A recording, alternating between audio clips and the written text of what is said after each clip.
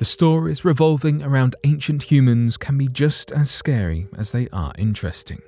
However, what is modern life without a little bit of curiosity? Every day, scientists are making new discoveries that challenge us to rethink our perspectives and what we really know. What you are about to hear today might just change how you view the world for good.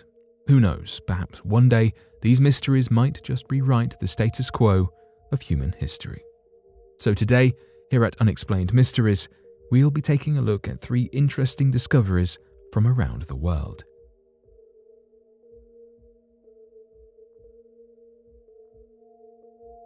Rethinking the Neanderthal cave in France. When you think about a Neanderthal, what first comes to your mind? Perhaps an ancient and unintelligent human? Well, you might want to think the latter part. Deep underground, scientists were able to discover some dark caves in France's Aveyron Valley. However, they were not just any regular caves. They were man-made structures over 176,000 years old, which was about 150,000 years older than any structure that had been uncovered before. That could only mean one thing: they were built by none other than the Neanderthal. This fascinating discovery changes the entire way that we see these ancient hominids. Whereas we previously associated them more closely with primates than humans, it turns out that they might be closer to us than we expected. But just how was it determined that Neanderthals were capable of building such caves? It all started in 1990 when explorer Bruno Kowalszewski squeezed through a tunnel to arrive at the Brunekel cave. After crossing animal bones and water pools in their path, he finally stumbled upon a startling scene of crushed-up stalagmites that were arranged into 2 ring shapes. All around these rings were indications of burnt bones. Immediately, he suspected that this was not naturally occurring. But when did this exactly take place? A carbon dating of a burnt bear bone revealed that it was about 47,600 years ago, which made it older than any discovered cave painting. Though it seemed impossible, that put it right in the age of the Neanderthal. To further prove this, another cave lover named Sophie Verheyden decided to uranium date the stalagmites. It turns out that the stalagmites were crushed up by people more than 176,000 years ago, which was further back than anyone had anticipated. While it was never determined what these Neanderthals were trying to do, it was evident that they used fire, were capable of building things, and most likely had tools by their side. Suddenly, they might look a lot more familiar and less unintelligent than before. Perhaps humans were never so different from the humble Neanderthal after all. An Italian witch burial in Italy. Anyone who knows history knows that witches were not particularly favoured back in the ancient days. Even though people dress up as witches with costumes in the modern era, they were taken seriously back then with fatal consequences. Take this recent discovery, for instance, where archaeologists had uncovered the 800-year-old remains of a witch that was buried back in the Middle Ages. What they first noticed about the skeleton was that 7 nails were lodged into the victim's jawbone. Soon, the scientists found themselves situated in a witch's graveyard. Another skeleton nearby was found surrounded by 17 dice, which was a game that no women were allowed to play during those ages. It does not help the situation that the number 17 was considered unlucky in Italy as well. Those bone-chilling circumstances suggest she lost her life on the spot. On top of that, these women were young, around 25 to 30 years old. Despite their age, their bodies were not placed in any coffins or shrouds near the town of Piombino in Italy's Tuscany region. The situation in which they were found gives rise to the idea that they were accused of witchcraft. Though one woman's remains already had nails through her jaw, additional nails were found on her clothes, which pinned her to the ground.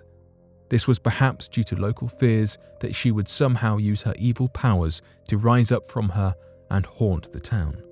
In an attempt to cure these women of their witchcraft or somehow cleanse them, The way they were buried indicates that rituals were performed on them. Yet, one lingering question remains. If these women supposedly had evil powers, why were they buried in consecrated Christian ground?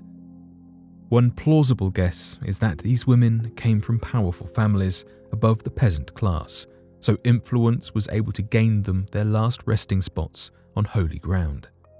However, even though their bodies were laid to rest, it is easy to imagine how restless their souls were moments before their last breath.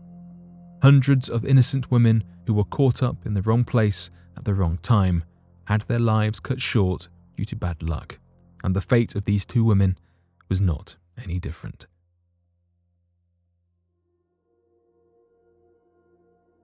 Medieval drilled skull. In today's world, anyone with a disability can get access to treatment and support to help them in their challenges. However, this was not the same in the ancient days.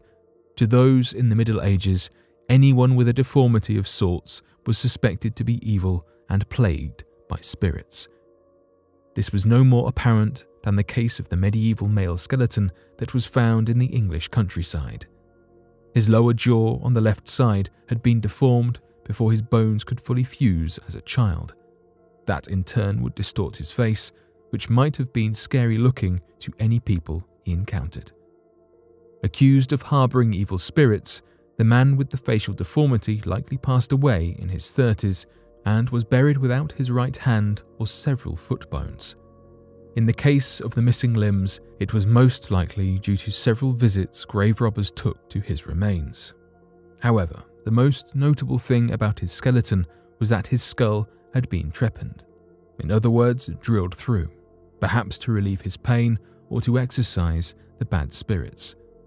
Thankfully, he survived, and his bone area had healed, but that did little to fully relieve his community that he was entirely pure. In the end, he was buried in a lonely place without a coffin. Instead of facing up, he was buried face down and even had stones pressed on top of his body, despite the dirt covering him from above. Most likely, the townspeople wanted to ensure that he never rose from the grave and that all his evil troubles were kept as far away as possible. Due to this treatment, it is easy to wonder what type of life this man might have led. Perhaps it is even more intriguing to wonder how such a drilling procedure would have taken place back in the Middle Ages. No matter what strikes your curiosity about this case, there is no doubt about it that it is full of mystery and wonder. At the end of the day, only one thing is for sure. People in the Middle Ages were obsessed with witches and evil spirits.